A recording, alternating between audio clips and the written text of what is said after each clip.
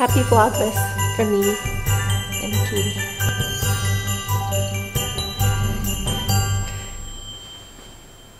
You can see the ladder set up. I'm going to finally get this tree in order and open up my Advent calendars for day 8 and 9. So I'll put down the kitten before my allergies act up and start on the tree. And then at the end we'll do Advent together. So I guess I'll climb the ladder first thing, and I'm going to get the star on the top so I don't have to worry about it and get it plugged in. The cat has not bothered this tree at all. She's been wonderful. She's young, so this is her first Christmas. I was very concerned about it. So I'm hoping my working on the tree in front of her and climbing the ladder doesn't give her ideas. A little concerned about that. She's been so good.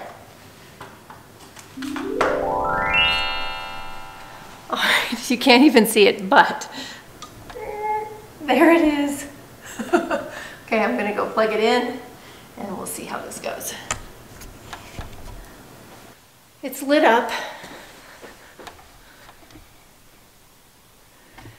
Okay, I'm gonna move this giant ladder and start working down below for now. And let me show you some of the ornaments in my bucket here.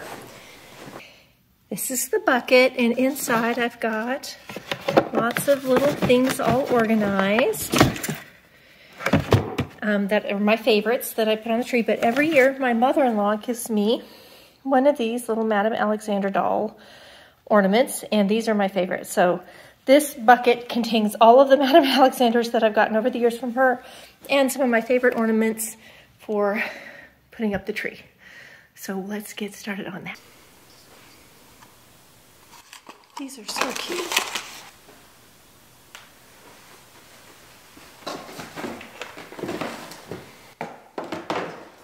This contains a lot of my birdie type ornaments. I love including things like this in the tree where you can kind of hide them in, nestle them in. And I've got actual little birds.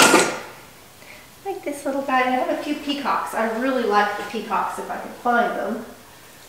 That's a favorite. But I also like to keep with my sort of just silver and gold theme for the most part. I'm not super organized about how I do it. I just try and make it look even, and I usually end up moving a few things around as I go.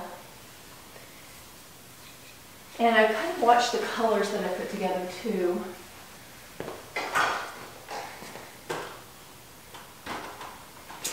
This is a problem because the floors aren't even here. So, I don't want my ladder to tip over. Okay, if I fall into the tree, call my husband. Okay, this is going to take a while, so let me just pull out some of the cute dolls and show you real quick, and then I'll come back and show you the tree. This is my mistletoe. Don't know where, I usually just leave it sitting somewhere. I don't hang it up in the house. I'm not into forcing people to kiss, but I think it's a very pretty little ornament. Okay, so these are what, you've probably seen these before, and if you've seen, I did a video last year, I think, of my Christmas tree with a few close-ups. So I'll show you a few of these. Here's this little girl. I have only one that's sort of damaged that won't go on the tree that my dog got a hold of when she was a puppy and pulled off a leg. Isn't she cute? There's also an Irish dancer, which was one of my favorites because my daughters did Irish dancing when they were young.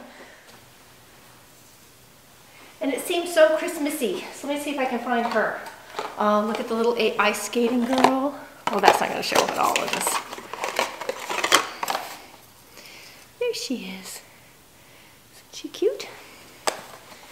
So I keep all of the boxes and try and keep everything together so that they survive intact. And then I got these last year when I decorated my presents. I actually put these on instead of bows. I have a whole bunch of them left. So I hung onto those because they look nice in the tree. And I have a few of these sort of vintage looking baubles. It's in this box. I have a few oh, these are pretty.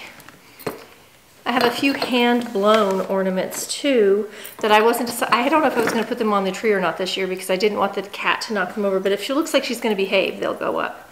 So these are some, they're not old, but they look old. Pretty ornaments. And then the rest of this bucket, if I can lift it up, it's pretty much those Madame Alexander dolls.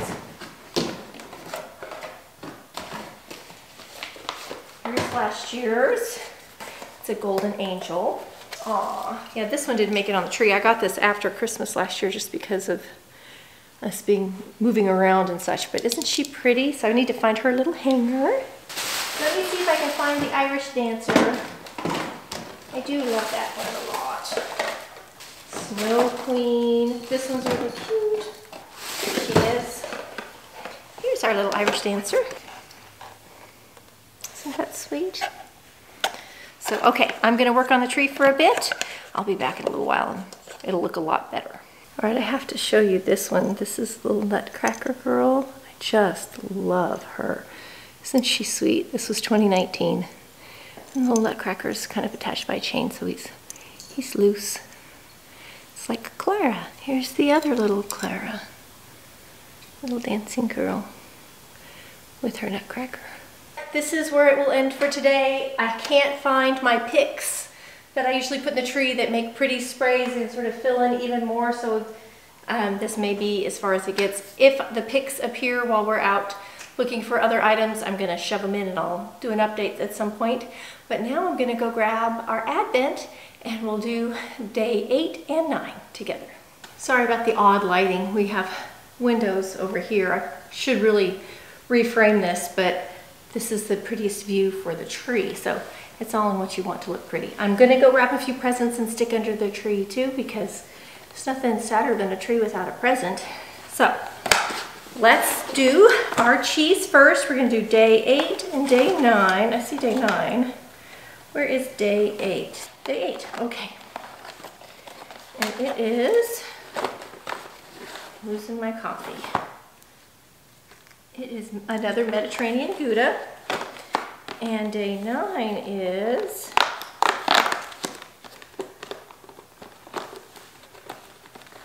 stuck inside. Oops. Day 9 is white cheddar. Yum. Okay, coffee. I will tell you, I opened a few coffees and didn't drink them yet, so I put them in our little coffee station. So my hubby, who wants to try these things too, could have them, and he likes coffee. He doesn't like flavored coffee, he doesn't like cream in his coffee, he just wants good black coffee. And he decided to try the cinnamon one that I opened like on day 4 or something. Did not like it at all. So it was like cinnamon sticky bun. He was like, oh, I'm gonna love that, but no, he did not. So number 8 is Costa Rica coffee. There we go. Number 9 is Guatemalan. All right, so I've got some more cheeses and coffees to try. If you haven't checked in yet, go back and watch Wednesday's video where I uploaded my bunting video on how to make cute little buntings. I'll put in a little clip here so you can see the buntings.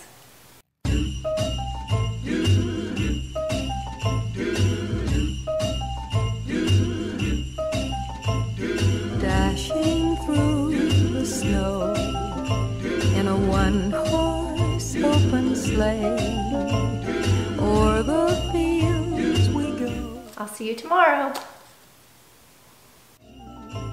Laughing all the way, bells and bobtails ring, making spirits bright.